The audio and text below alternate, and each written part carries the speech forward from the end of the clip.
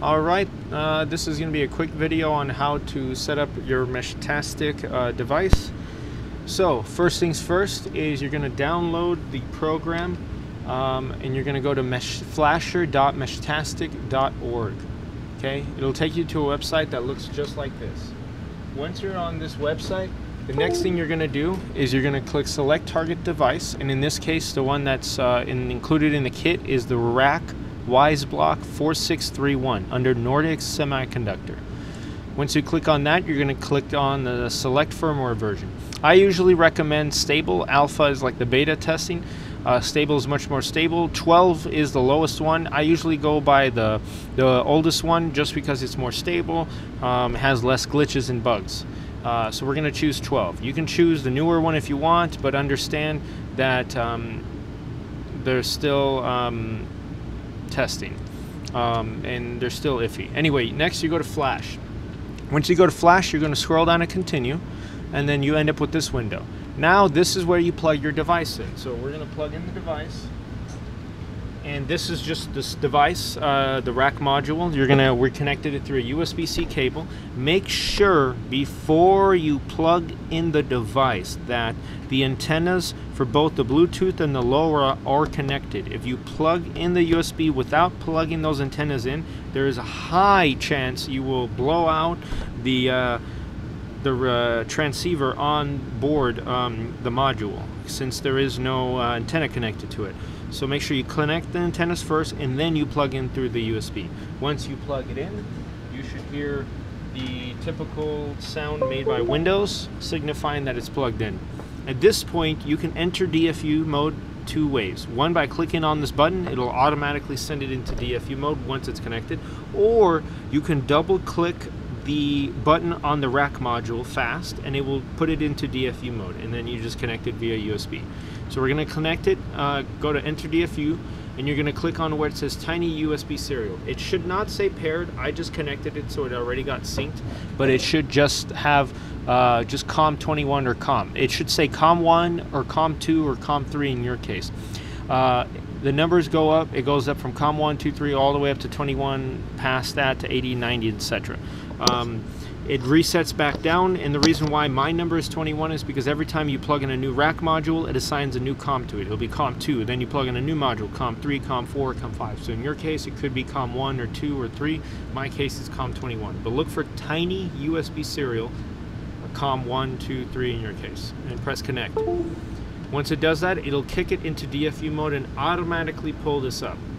If it does not automatically pull it up, look for it in your PC and look for the device. It should say Rak 4631. You're going to click on it and leave it open like this.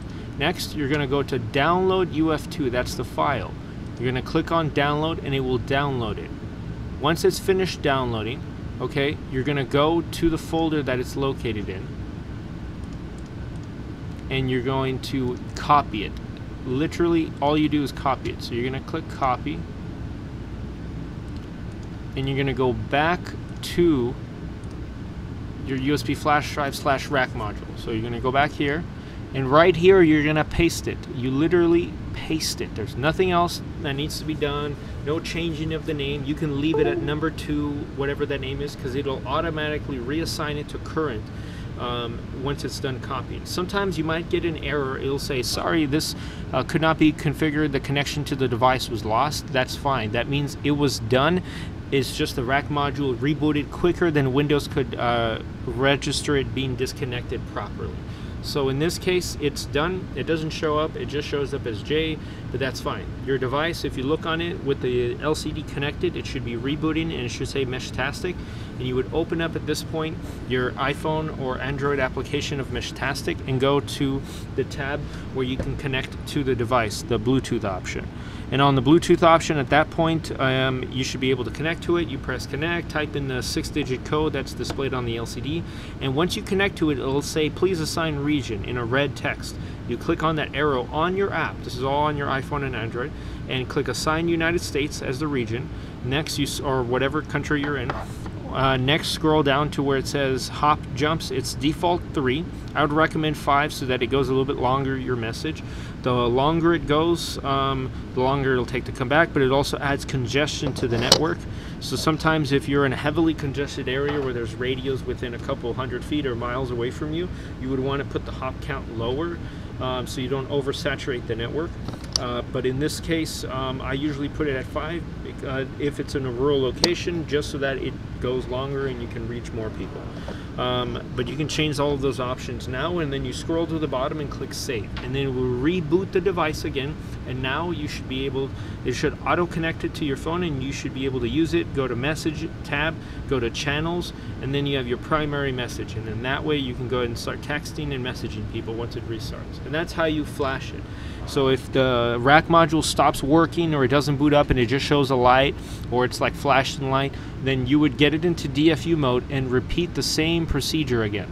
That way it'll rewrite the corrupted firmware with and override it with a current one and a stable one, and that usually fixes those issues where the rack module doesn't show any life or signs of life. If that doesn't work after doing it, then at that point you might have a defective or shorted out rack module, and in that case, please contact us. Otherwise, you should be good to go. Thank you, and enjoy your device, and let us know if you have any issues.